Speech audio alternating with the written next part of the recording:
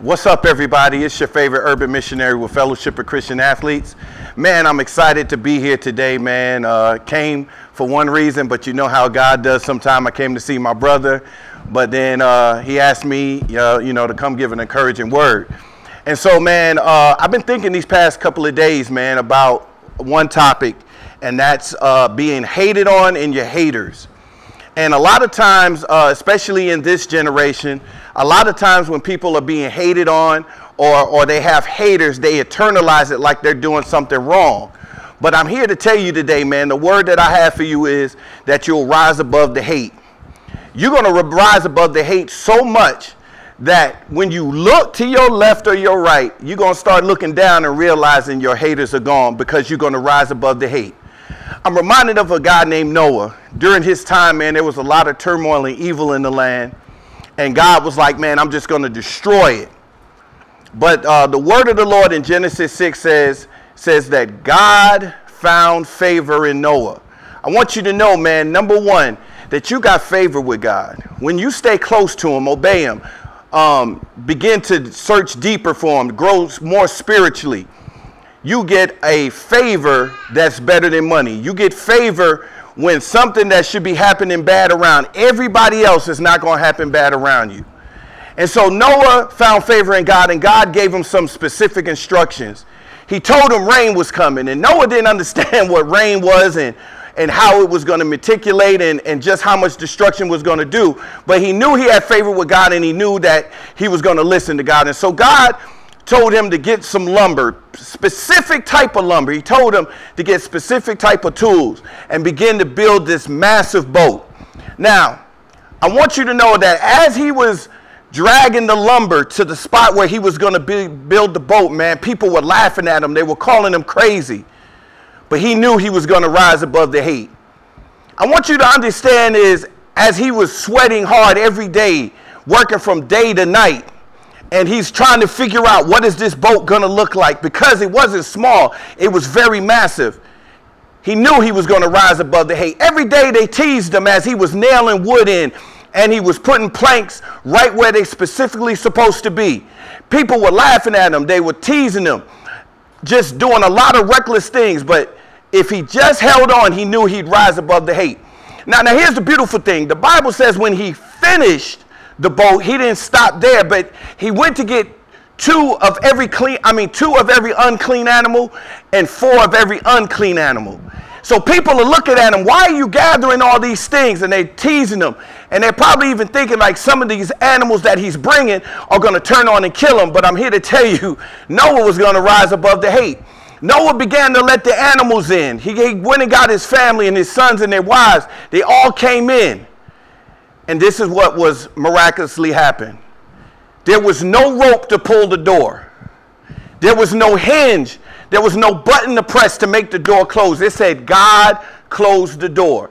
I want you to understand it was a perfect fit because Noah did it exactly the way God told him to do it. Look, there are some things that God is telling you to do, and you got to do it exactly the way he tells you to do it, because when he closed that door and begin to rise you up, man, them haters ain't going to be able to get in. The danger's not going to be able to get in. There was no such thing as waterproof, airtight type of vessels back in those days.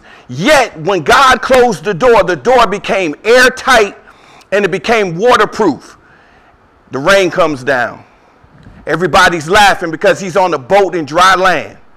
Everybody's laughing, but the rain starts coming faster and faster and faster and faster, to the point that now you seeing the water rise and people are getting nervous and they screaming and they're trying to figure out what's going on.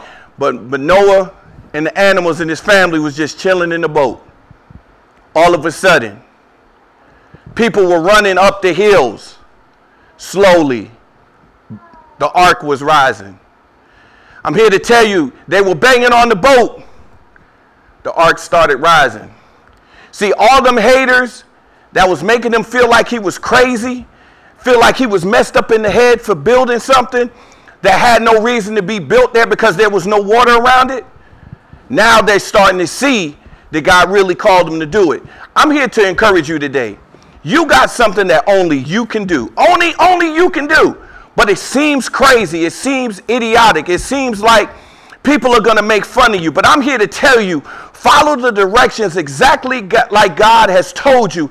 And watch this. When it's all said and done, them haters are going to be running to you. But like Noah, you're going to rise above the hate. We know how the story goes. Everybody drowns, and Noah's in the ark for 40 days. And I want you to hear you understand. Noah's obedience just didn't save him.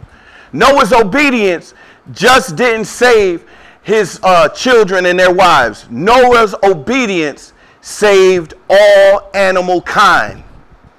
I'm going to say that again. Every animal would have went extinct over that destruction. But because Noah's obedience, you get to go to a zoo and still see a cheetah, a lion, a porcupine, a platypus, all because of Noah's obedience. There is somebody that's going to be saved by your obedience.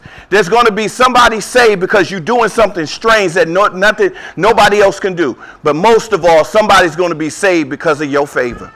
So if there's 3 things I want you to remember. 1, hold on to that favor with God. When God gives you favor, it's better than money. Nobody can touch you. Nobody can harm you. 2, most importantly, when God tells you to do something, no matter, it may seem crazy to man, but it makes a lot of sense to God.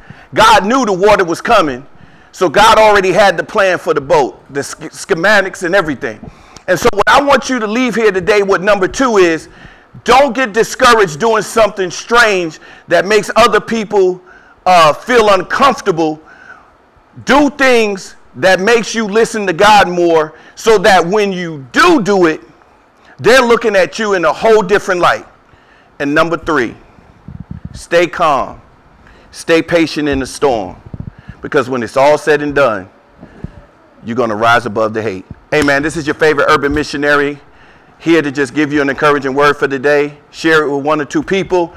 You can find me, Urban Sports Missionary, on Twitter. And you can find me at Daryle Smith on IG. As always, my brother Ken, thank you for your time. But most importantly, people, stay kingdom-minded, keep Christ close to your heart, and love your neighbor. Peace.